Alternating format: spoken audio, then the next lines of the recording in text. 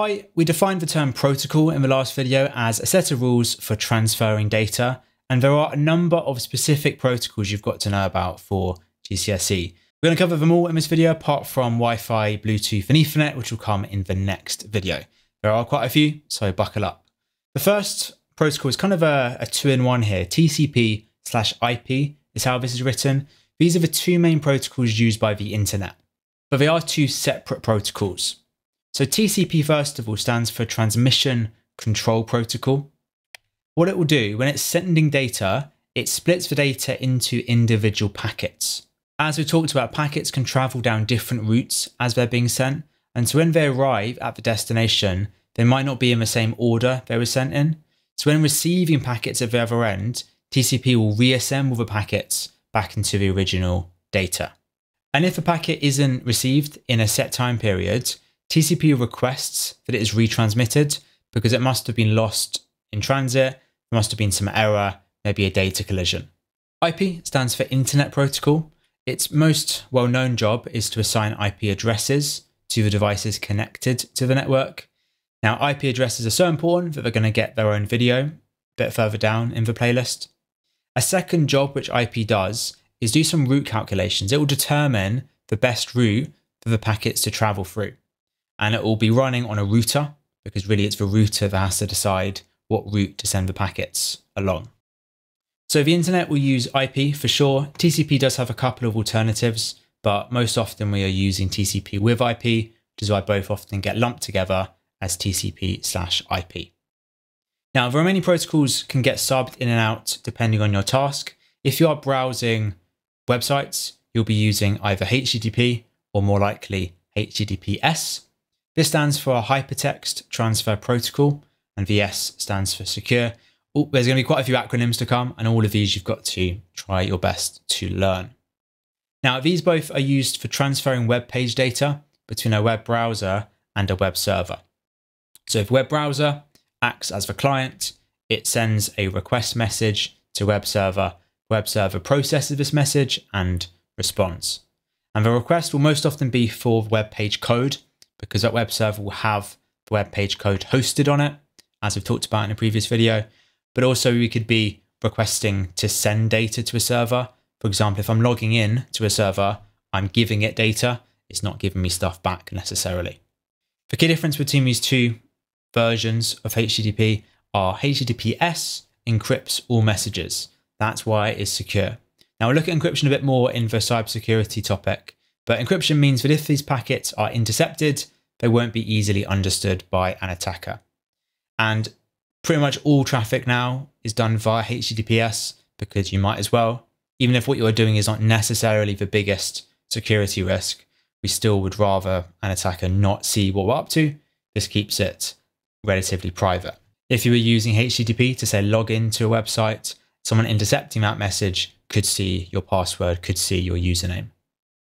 Now, FTP is maybe a little bit outdated. You probably won't use FTP most likely. I've only used it once or twice in my life. FTP stands for File Transfer Protocol. As the name would suggest, it's used to transfer files, but specifically to and from servers. So that's why it's not as common for people to have used it in their own experience. HTTP is normally there to transfer viewable content via a web browser, like a web page, whereas FTP is there to transfer these larger files directly from the server.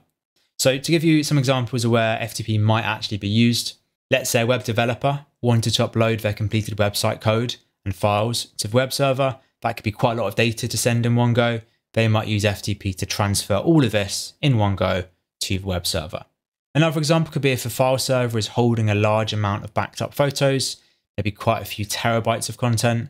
You would probably use FTP to transfer these back to your home computer, as opposed to using HTTP. However, if you were, say, downloading a program from a downloads page, which all of us have done at some point, that will likely use HTTPS, which can also transfer files, albeit usually on the smaller end. So when we're thinking about server to server or a large amount of data being transferred, it's FTP. Otherwise, it's often just HTTP.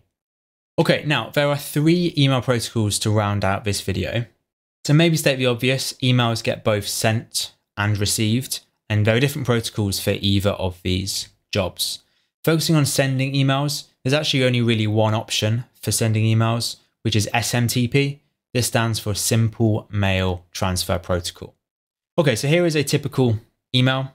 I'm sending it to recipient@gmail.com. It's coming from me, sender@outlook.com. The two relevant servers here are Gmail and Outlook. My mail server is Outlook, but eventually it's going to go to Gmail's mail server because that's where my recipient's email is based. An SMTP is there to transfer the email from my computer to the mail server you are using. So its first job will be to transfer it from my computer to my mail server. Then it will transfer the email to the recipient's mail server. So Outlook will know the address of Gmail's mail server, and SMTP does that second transfer as well. When we are sending emails, it's SMTP that actually transfers that message to the mail servers. So when I click send, it will eventually end up on Gmail's mail server, at which point another protocol will need to take over to actually download it to my recipient's computer. The two options are IMAP or POP. IMAP stands for Internet Message Access Protocol. POP stands for Post Office Protocol.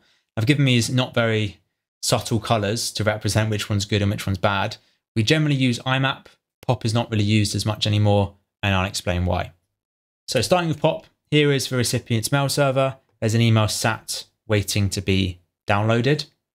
When I open my email client, I will use POP to check for my emails. If there is an email, it will get sent via POP. Now, the distinguishing factor about POP is POP will transfer the original email and then delete it on the server immediately afterwards.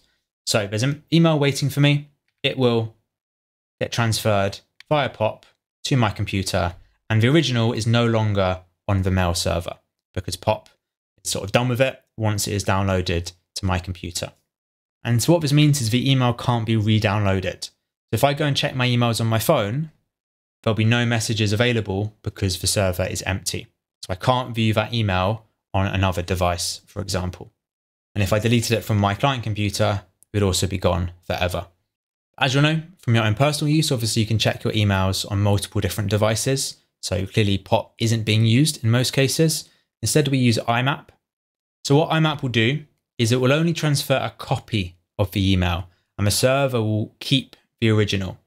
So if I go check my emails, IMAP is used to copy this message to my computer, but the server retains the original. And so it means I'd be able to also check emails on my phone and also read that on my phone as well. Now, IMAP also keeps the server in sync. So the server's copy is kept in sync with my local copy. So if I do stuff like read the email, that would also transfer across to these other copies as well. If I move it to a new folder, that will also be reflected on other versions as well. So all of it's kept in sync, it's kept in touch, whereas POP is downloaded once and then goes. IMAP therefore is a little bit more convenient, especially if you have multiple devices.